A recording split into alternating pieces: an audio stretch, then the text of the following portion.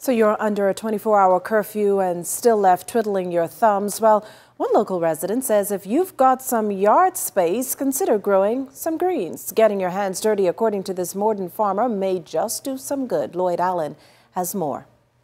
It's being dubbed survival gardening.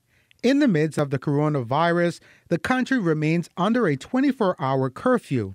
However, some locals are tilling the soil in an attempt to grow their own greens while practicing social distancing.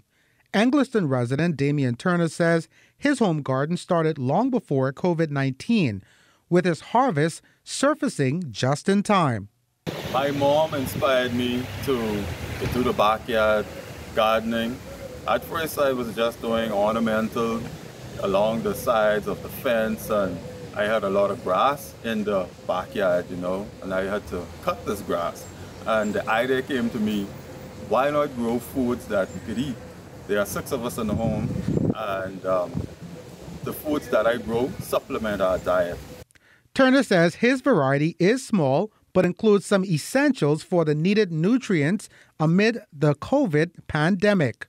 I grow beets, cassava, tomatoes, purslane. I also have papaya. I also do plantain. Turner has even discovered an ingenious method to create his own soil, particularly for his tomatoes. I actually went on YouTube and found a way to make my own calcium phosphate by using eggshells and apple cider vinegar, and I was able to make my own calcium. With many uncertain on the quality of some food products, Turner offers this advice. Especially during this time, is to try to grow as much food as possible. That way you know exactly what you're putting in your body. Try to eat as much whole foods as possible. Whatever you like to eat, grow that. Get the seeds, plant them in the ground, especially if you know it's going to rain or if it's raining. That's when you throw your seeds out. And also start with plants that are easy to grow. Your peas, they are easy to grow. Pumpkin seeds, just throw the pumpkins at your back door. If they need watering, at least when you open up your back door, they're right there.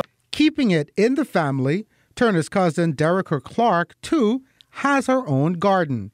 Although not a medical practitioner, Clark uses some of the greens in the garden as teas, replacing the store-bought brands.